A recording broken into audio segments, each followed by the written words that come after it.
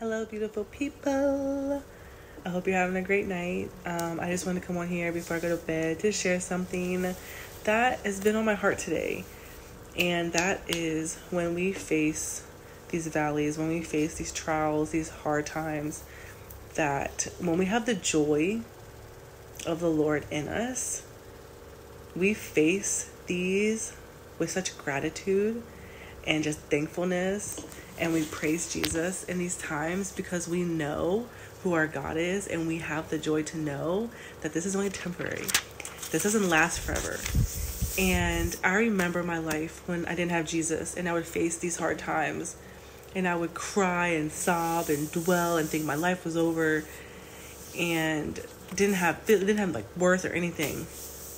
But now, do I cry? I do cry.